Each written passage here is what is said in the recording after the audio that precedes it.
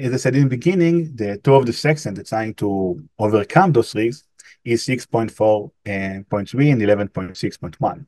So with 6.4.3, the new PCI actually asking you to create an inventory of all the scripts that are running on your checkout pages. So they are saying, first things first, you need to create an inventory of all the scripts to know what you're running there and to justify any of them. You need to verify that you actually want to do them. Before the PCI, we just install every script on the entire website. Who cares? Put it in the page header and it's running there. But now the new regulation asking you to verify you actually want them to be in the checkout page, even if they're not touching the credit card data. If they are in the page, in theory, they can access the data. That's bad enough in that case. So you want to have an inventory. You want to make sure they are authorized. You want to make sure you have some kind of sense management, integrity, and some kind of validation to make sure you know them, and to write justification. So when the auditor is going to come and ask you why you want to have this pixel there, you have a reason. You have a reason that the auditor will say, makes sense. It's my payment provider. It's an important analytics. We are measuring the card process to make sure we don't have many declines or whatever. So there are reasons to have scripts there. I'm not saying don't put script on checkout pages. I'm saying you need to explain why. The way to resolve or to solve 6.46b, there are either the do it one by one. Good luck. You're going to need people and a lot of free time to go over all of checkout and verify all the scripts you have there. The automated process, which is reflected, we're going to talk about it later in the webinar. And there are also some kind of browser hacks or browser header you can use. A very known one is SRI, Sub-Resource Integrity, which is a way to like sign a script in the page, to add a hash to have a script, so the browser won't even run the script if the hash is changed. That's a very strong solution in the aspect that for me as an attacker, I can't change the script.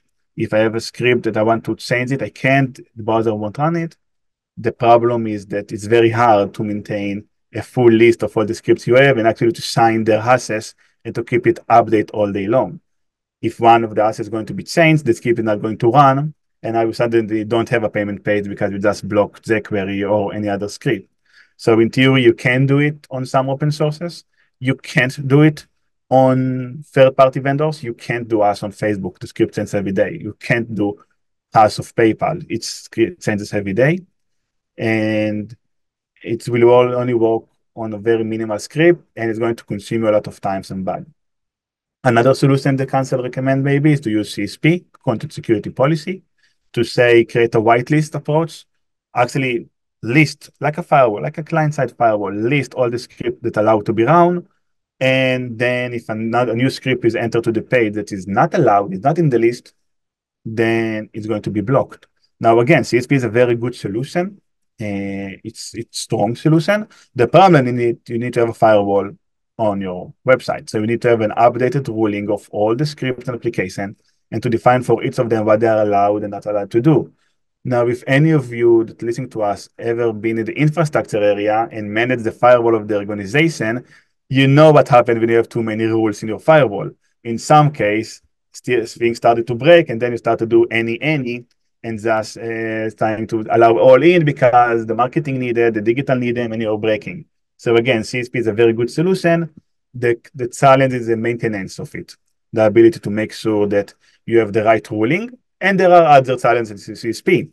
So for example, if you are allowing Akamai CDN or you're allowing to use some kind of CDN, you're actually opening the CDN for the page. So if I am attacker can know it and I can see the CSP header, I can just load my bad code to those CDN and it's going to be allowed. So I need to be very specific on what you're allowing and not allowing.